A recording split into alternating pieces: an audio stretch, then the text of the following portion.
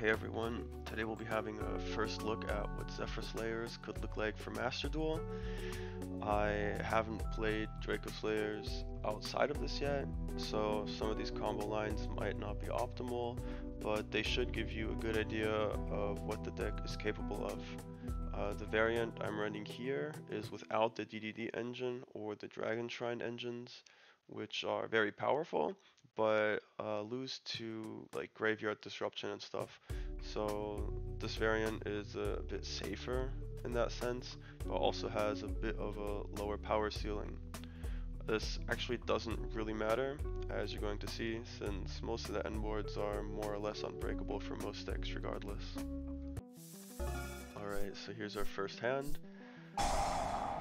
In this duel, there's a small misplay where I use Chronograph on Chainlink 3 or so, and therefore the card I'm summoning with it, Magister Gengoku, unfortunately missed the timing. Here we're going to use Harmonizing to add for a form of Pal 5 Rainbow Magician to make Denglong here, since it's a level 1. And we'll just run through Electromite here. And here's the misplay. I unfortunately don't get the search here, so we'll be pitching the Dracoslayer we just drew off Electromite.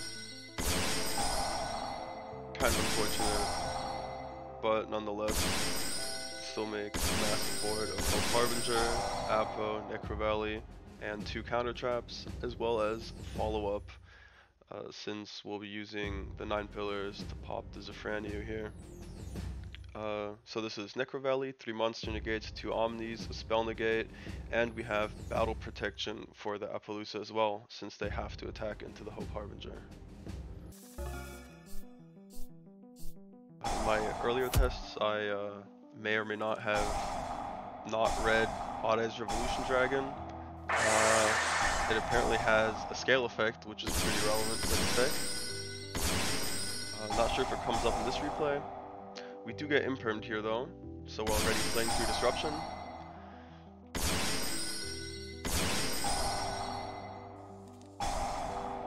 Now the biggest issue I have with Zefraslayers is that the Dracoslayers have these nifty 2-card combos that all run through Beyond the Pendulum, which does not play nice with Zefrath at all, unfortunately, since it negates the level modulation, the scale modulation effect.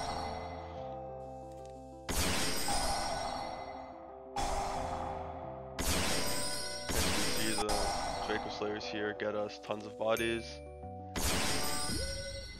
Yeah, so we make Hope Harbinger, Apple with 4 mats, and we have the Divine Strike as a counter trap through Imperm, which is 6 interruptions into their 5 cards.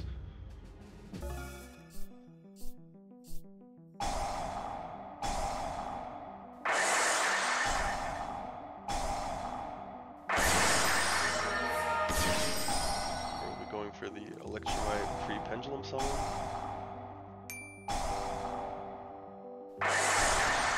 And we'll be using the Electromite to get the Zefra back out of scale. Locks us, draw a card, summon Zefra. Always important to get your counter trap access. That's basically the main purpose of the Zefra lines here.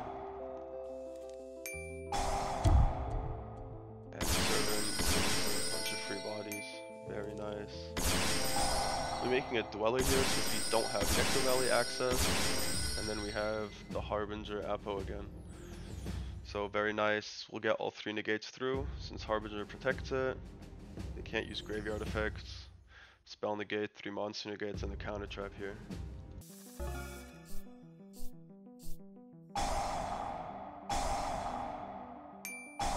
Now this starts off like a normal Zefra combo here, except that we get to special out the new Dracoslayer card. We'll be grabbing the Luster Pendulum to get the tuner access, and this will let us summon out the Majesty from deck to search for Necrovalley. You could also add Sky Iris here, probably do something with that as well. But this is like my day 1 testing.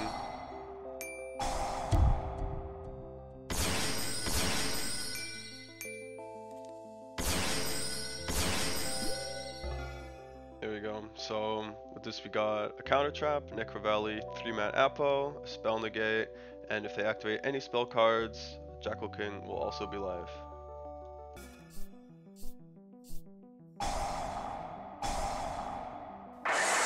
Here we have to place an imperm again.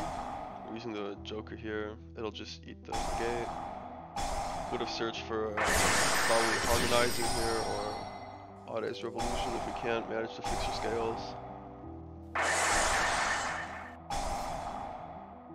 Conveniently draw into Oracle. That's why we run so many of the Zefra cards. We'll be adding a 4.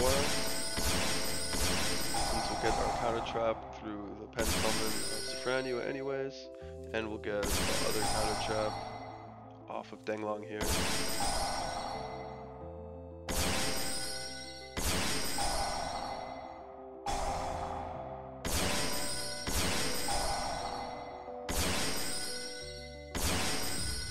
Here we go. Also threw an imperm, ending on Apo for 3 with the Harbinger to protect it and negate a spell. 2 live counter traps into 5 cards. Also very strong board. Pretty sure I misplay this replay a little bit. Or maybe it was the old one, not sure. But it really pops off with the Electromite for the free summon. My bad, the Astrograph for the free summon to make the Electromite very early off. We'll pop this here. Special summon from the deck. And we'll just pitch the dead Cerberus here. We do get kind of lucky and draw into the 5 Rainbow Magician, which gives us our level 1 non-tuner that we need to normal summon it here to make the Denglong. This will just get us into Necro Valley. Don't feel like we need more bodies on this board, so we'll be doing it like that. And here we also end on Necro Valley, Baguska, which protects our Apo, and 2 counter traps again. And here's our last replay. This will be showing how we can get into the Dracoslayer line even if we get ashed here. Looks like we don't actually get to access it here, but we'll be making Electromite here, adding our Servant since we already have Zefra at high scale, conveniently drawing into Necro Valley, which we could have searched later on anyways though. We'll be using the Harmonizing to go into Denglong, and summoning Buku back again, specifically into level 3, and together with Denglong, this gets us into Ignister, right here, so we can summon another Dracoslayer from deck. There's probably a way to go about this that's a bit better, since you can't actually add back off the green one, since there are no other names in the extra deck currently. So I probably could have just summoned any of the names, doesn't really matter. If I had another dead card in hand or something, I could have also added the Majesties to pitch it to search for the Necro Valley. We drew the Necro Valley, right? So if it was something that's like dead at this point in the combo, like another hard once per turn card that we've already spent, or something we can't summon, like the Cerberus or another Zefras, we could have at this point summoned out the Majesty and added the Necro Valley and pitched the name. And here again, we consistently ended on this board, since summoning the green one didn't actually matter, and the Necro Valley draw also didn't matter since we could have just converted it into the Necro Valley, ending on Necro, 3-man Apo protected by the Harbinger for another spell negate, as well as 2 counter traps. I hope you like this small showcase. Not all the routes were optimal, probably, but it should give you a pretty decent idea of the additional power and the additional lines that the Dracoslayers add to this deck. Mainly a more consistent field spell floodgate access through the Majesty, as well as the Harbinger to protect your Appaloosa. These boards also don't lose to Super Poly, except the one with Baguska plus Zefrania. So that's also really huge, and you can negate things like Droplets, Dark Ruler, or whatever with your counter traps as well. Hope you enjoyed.